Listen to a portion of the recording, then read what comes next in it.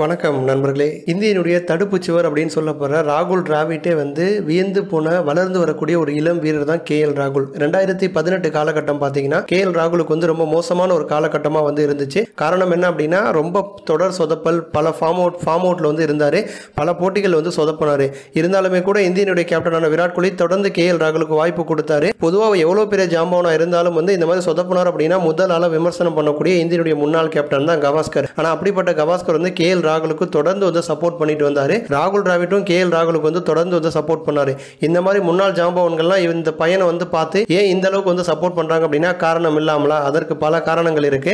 KL ராகுல் எப்படி கிரிக்கெட்டுக்குள்ள வந்தாரு, எப்படி இப்போ ரிஷப் பண்டுடைய இடத்தை ஆக்கிரமிச்சு தன்வசப்படுத்தி இருக்கிறாரு அப்படிங்கிற முழு வரலாறு தாங்க இப்போ நம்ம பார்க்க போறோம்.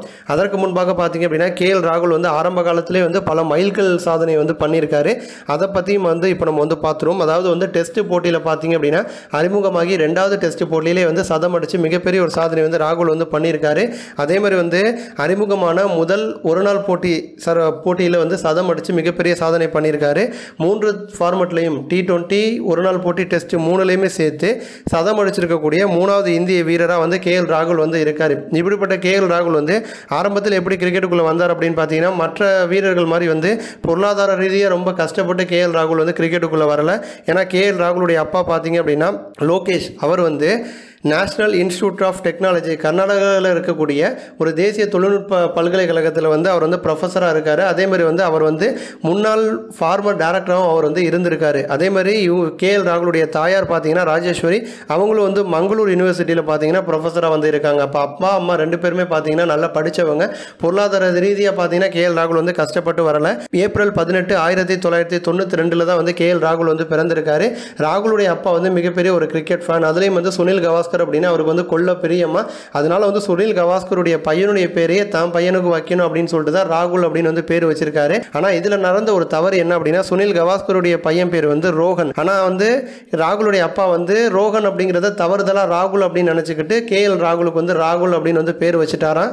அது பின்னால தான் பேரை மாத்தி வச்சிட்டோம் அப்படிங்கிற விஷயம் அவருக்கு தெரிய வந்திருக்கு. ராகுல் பாத்தீங்க அப்படின்னா அவருடைய 10 வயசுலேயே கிரிக்கெட் ட்ரைனிங் போக ஆரம்பிச்சிட்டாரா. அதாவது 2002 இருந்தே பாத்தீங்கன்னா கிரிக்கெட் விளையாட ஆரம்பிச்சிருக்காரு. 2004 பார்த்தீங்க அப்படின்னா அவர் கிளப் அணிகளுக்காக விளையாட ஆரம்பிச்சிட்டாரு. ராகுல் வளர்ந்தது படித்தது எல்லாமே மங்களூரில் தான். 2004 இருந்தே பார்த்தீங்க அப்படின்னா மங்களூர் கிளப் அணிக்காக கேஎல் ராகுல் தொடர்ந்து விளையாட ஆரம்பிச்சிட்டாரு. அதன் பிறகு பார்த்தீங்க அப்படின்னா மங்களூர் அண்டர் 13 அணிக்காக கேஎல் ராகுல் விளையாட ஆரம்பிச்சிட்டாரு. அண்டர் 13 அணிக்காக ராகுல் விளையாண்டப்ப ராகுல் டிராவிட்டே வியந்து போக வச்சிருக்காரு. அந்த மாதிரி ஒரு செயலை ராகுல் செஞ்சிருக்காரு. அது என்ன அப்படிங்கிறத பின்னாடி நம்ம பார்ப்போம். அண்டர் 13 போட்டிகளில் மங்களூர் அணிக்காக ராகுல் களமிறங்கினப்போ ரொம்ப சின்ன பையனா ராகுல் இருப்பார். அதனால பாத்தீங்கன்னா அண்டர் 13 போட்டிகளில் சின்ன பையனா இருக்காங்கிற காரணத்தினால விக்கெட் கீப்பராக தான் ராகுல் நிக்க வச்சாங்களா. பேட்டிங்ல வாய்ப்பே கொடுக்கல. ஆனாலுமே தனக்கு கிடைச்ச வாய்ப்பை பயன்படுத்திக்கணும் அப்படின்னு சொல்லிட்டு ராகுல் விக்கெட் கீப்பிங் பண்ணும்போதே பாத்தீங்கன்னா அவர் பாலை உன்னிப்பா கவனிப்பாராம். பேட்ஸ்மேனுடைய காலை எப்படி நகர்த்துறாங்க, எப்படி ஷாட் அடிக்கிறாங்க, என்ன மாதிரி பண்றாங்கிற விஷயங்கள் எல்லாமே உன்னிப்பா கவனிச்சு அவர் பாத்தீங்கன்னா அவர் மெருகேற்றிக்கிட்டாராம்.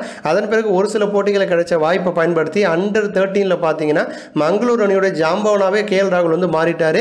அதற்கு ஒரு உதாரணமா நம்ம என்ன சொல்லலாம் அப்படின்னா அண்டர் 13 போட்டிகளில் ராகுல் மங்களூர் அணியில் இருந்தப்ப மிகப்பெரிய அணியான பெங்களூர் கிளப் அணியவே மங்களூர் கிளப் அணி தோற்கடிச்சிருக்காங்களாம். அண்டர் 13 மங்களூர் அணியுடைய நம்பிக்கை நட்சத்திரமா கேஎல் ராகுல் மாறி இருக்காரு. அந்த மாதிரி அண்டர் 13 போட்டிகளில் மங்களூர் அணிக்காக விளையாண்ட சமயத்தில் தான் பார்த்தீங்க அப்படின்னா 200 ரன் ஒரு போட்டியில் அடிச்சிருக்காரு. அந்த சமயம் நெட் பிராக்டிஸில் ஈடுபட்டு இருந்த ராகுல் டிராவிட் பார்த்தீங்கன்னா இந்த பையனுடைய பர்ஃபார்மன்ஸை பார்த்துட்டு அவரே இந்த பையனை கூப்பிட்டு, அதாவது ராகுலை கூப்பிட்டு நிறைய அறிவுரைகள்லாம் சொல்லியிருக்காரு. ஸோ மிகப்பெரிய ஒரு ஜாம்பவனுடைய கவனத்தை ராகுல் அண்டர் 13 போட்டிகளில் விளையாடும் போதே பார்த்தீங்கன்னா ஈர்த்திருக்காரு. அண்டர் 13 ராகுலுடைய வெறியாட்டம் நிக்கலங்க. அண்டர் 13 அண்டர் 15 அண்டர் 17 அப்படியே கொஞ்சம் கொஞ்சமாக ராகுல் பார்த்தீங்க அப்படின்னா நாளுக்கு நாள் வளர்ச்சி அடைஞ்சுக்கிட்டே வந்தார். அந்த மாதிரி இருக்க ஒரு சமயத்தில் தான் பார்த்தீங்கன்னா 2010 ராகுலுக்கு டபுள் டக்கா ட்ரீட் ஒன்று கிடைச்சிருக்கு. அதாவது 2010 கர்நாடகா அணிக்காக ராகுல் களமிறங்குறார். 2010-11 முதல் தர போட்டியில். அதே 2010 அண்டர் 19 உலகக்கோப்பையில் இந்திய அணிக்காகவும் ராகுல் பார்த்தீங்க அப்படின்னா களமிறங்குறாரு. அதன் பிறகு ராகுலுக்கு எல்லாமே ஏர்முகம் தான். முதல் தர போட்டிகளில் கவனம் செலுத்திட்டு வந்த ராகுலுக்கு நல்ல ஒரு உச்சகட்ட வருடமாக 2013 அமைஞ்சது. 2013 பார்த்தீங்க அப்படின்னா உள்ளூர் போட்டிகள் மரணடி அடிச்சிருக்காரு ராகுல். 2013-14 ஆண்டில் பார்த்தீங்கன்னா டொமஸ்டிக் போட்டிகளில் 1033 ரன்களை ராகுல் விளாசி இருக்காரு. இது அந்த டோர்னமெண்ட்ல அந்த வருஷத்தில் அந்த டோர்னமெண்ட்ல ஒருத்தர் அடிச்ச அதிகபட்ச ஸ்கோர்ல 2வது இடத்துல ராகுலுடைய பேர் வந்திருக்கு. இவருடைய அதிரடியான ஆட்டத்தை பார்த்துட்டு தான் 2013 பார்த்தீங்க அப்படின்னா ஆர்சிபியினுடைய கவனம் வந்து ராகுல் பக்கம் திரும்பி இருக்கு. ராகுலை பார்த்தீங்க அப்படின்னா ஐபிஎல் வந்து ஆர்சிபி வந்து ஏலத்தில் வந்து எடுத்திருக்காங்க. அந்த சமயத்தில் பார்த்தீங்க அப்படின்னா ராகுலுக்கு இன்னொரு வாய்ப்பும் கிடைச்சிருக்கு. ஆன்மீகத்திலையும் வந்து நாட்டம் போயிருக்கு. பெங்களூரில் இருக்கக்கூடிய ஒரு சாய்பாபா கோயிலுக்கு வந்து தொடர்ந்து வந்து ராகுல் வந்து போயிட்டு வருவாராம். அங்கே போயிட்டு வந்து தியான பயிற்சியிலையும் வந்து ஈடுபடுவாராம். ஸோ அந்த தியான பயிற்சி மூலயமா வந்து எந்த ஒரு ப்ரெஷரான சூழ்நிலையிலையும் வந்து எப்படி அமைதியாக இருக்கணும், எப்படி நிதானமாக இருக்கணும் அப்படிங்கிற விஷயங்கள்லாம் சைமல்டேனியஸாக பார்த்தீங்க அப்படின்னா கிரிக்கெட்டோட சேர்ந்து ராகுல் வந்து கற்றுக்கிட்டு வந்தார். அதெல்லாம் தான் வந்து இன்னைக்கு வந்து ப்ரெஷரை ஹேண்டில் பண்ண எனக்கு உதவியாக இருக்குது அப்படிங்கிறத ராகுலே வந்து தெரிவிச்சிருக்காரு. 2010 2013 வரைக்கும் பார்த்தீங்க அப்படின்னா முதல் தர போட்டிகள் மற்றும் டொமஸ்டிக் போட்டிகளில் ஒரு கலக்கின கேஎல் ராகுல் 2014 முதன்முறையாக பார்த்தீங்கன்னா சர்வதேச போட்டியில் வந்து களமிறங்குறாரு. ஆஸ்திரேலியாவில் பார்த்தீங்க அப்படின்னா பாக்ஸிங் டே டெஸ்ட்டில் அப்போதைய இந்திய கேப்டனான தோனி வந்து ராகுலுக்கு வந்து தொப்பியை கொடுத்து ராகுல் வந்து அறிமுகப்படுத்துறாரு. முதல் டெஸ்ட் போட்டியில் வந்து ரோஹித் சர்மாவுக்கு பதிலாக தான் ராகுல் களமிறங்கினார். அந்த காரணத்தினால வந்து ராகுலை வந்து தோனி 6வது இடத்துல தான் களமிறக்கி விட்டார். முதல் இன்னிங்ஸில் பார்த்தீங்க அப்படின்னா வெறும் 3 ரன் மட்டும்தான் ராகுல் அடித்தார். 2வது இன்னிங்ஸில் பார்த்தீங்கன்னா தோனி கொஞ்சம் இடத்த மாற்றி விட்டுருக்காரு. 3வது இடத்துல களமிறங்க வச்சாரு. அப்பையும் வந்து 1 ரன்ல அவுட் ஆகி மிகப்பெரிய ஒரு ஏமாற்றத்தை ராகுல் வந்து கொடுத்தாரு. திரும்பவும் 2வது டெஸ்ட்டில் ராகுலுடைய பேர் வந்து ஸ்குவாட்ல இடம் பிடிக்குது. 2வது டெஸ்ட்டில் பார்த்தீங்க அப்படின்னா ராகுலுக்கு மிகப்பெரிய ஒரு ஆச்சரியம் காத்திருக்கு. ஓப்பனிங் களமிறங்குறாரு முரளி விஜயோட சேர்ந்து. அப்போ பார்த்தீங்க அப்படின்னா 110 ரன் அடிக்கிறாரு. 2வது டெஸ்ட் போட்டியிலே தன்னுடைய முதல் டெஸ்ட் சர்வதேச சதத்தை வந்து ராகுல் வந்து அடிச்சாரு. ஸோ டெஸ்ட் போட்டியில் வந்து மரணமாக வந்து காமிச்சாரு. அதனுடைய விளைவாக பார்த்தீங்க அப்படின்னா அடுத்து இந்திய அணி வந்து பங்களாதேஷுக்கு வந்து சுற்றுப்பயணம் போனாங்க 2015. அதுலேயும் வந்து கேஎல் ராகுலுக்கு வந்து ஸ்குவாட்ல வாய்ப்பு வந்து கிடைச்சிது. ஆனால் அது வந்து துரதிர்ஷ்டவசமாக வந்து நழுவி போயிருச்சு. காரணம் என்னன்னா டெங்கு ஃபீவர்னால வந்து ராகுலுடைய பேர் வந்து ஸ்குவாட்ல இருந்து வந்து நீக்கப்பட்டுச்சு. அதன் பிறகும் பார்த்தீங்க அப்படின்னா திரும்ப வாய்ப்பு வந்து கிடைச்சிது. இந்தியா வந்து இலங்கைக்கு வந்து டூர் போனாங்க. அந்த டூரில் வந்து முரளி விஜய்க்கு வந்து அடிப்பட்ட காரணத்தினால முரளி விஜய்க்கு பதிலாக வந்து ராகுல் வந்து டெஸ்ட் போட்டியில் களமிறங்குறாரு. இலங்கைக்கு எதிரான 2வது டெஸ்ட் போட்டியில் வந்து சதம் அடிச்சு பிளேயர் ஆஃப் தி மேட்ச் அவார்டையும் வந்து ராகுல் வாங்குறாரு. அப்போ டெஸ்ட் போட்டி அப்படின்னா ராகுல் வந்து நிச்சயமாக வந்து ஃபார்மில் இருக்காரு அப்படிங்கிறது தெரிய வந்துருச்சு. ஸோ டெஸ்ட்டில் இருக்கக்கூடிய ஃபார்மை வச்சு ராகுல் பார்த்தீங்கன்னா ஒரு நாள் போட்டி T20க்குள்ளே வந்து நுழையிறாரு. 2016 வந்து ஜிம்பாப்வேக்கு இந்தியா டூர் போகிறாங்க. அதில் வந்து ஒரு நாள் போட்டி ஸ்குவாடில் ராகுலுடைய பேர் வந்து இருக்கு. அதில் ஜிம்பாப்வே அணிக்கு எதிராக முதல் சர்வதேச ஒரு நாள் போட்டியில் களமிறங்குறாரு. முதல் போட்டியிலே சதம் அடிச்சு எல்லாருடைய கவனத்தையும் வந்து ஈர்க்கிறாரு. டெஸ்ட்லையும் சதம் அடிக்கிறாரு, ஒரு நாள் போட்டியிலே சதம் அடிச்சிட்டாரு.